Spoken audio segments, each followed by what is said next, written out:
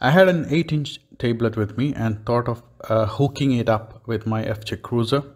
This is one of the easiest way to connect your Android tablet to your car.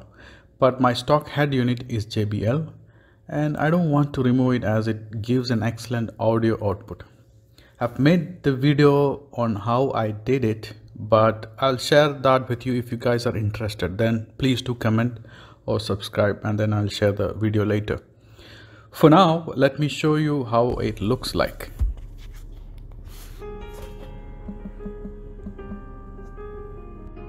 Eight inch is perfect as it does not cover up your hazard lights and other buttons. I wish the audio and power cable was on the same side, but this is the audio cable and the power cable pulled through the right alert button. It's useless thing so I thought of doing it there.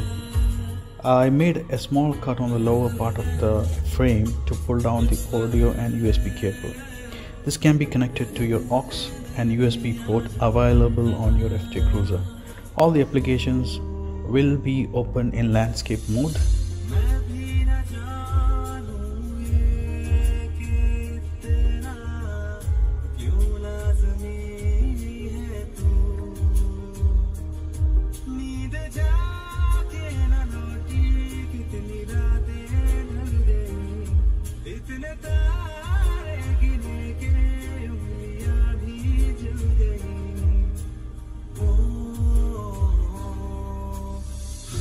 That is my Garmin GPS connector which is connected via Bluetooth to this device and it works perfectly.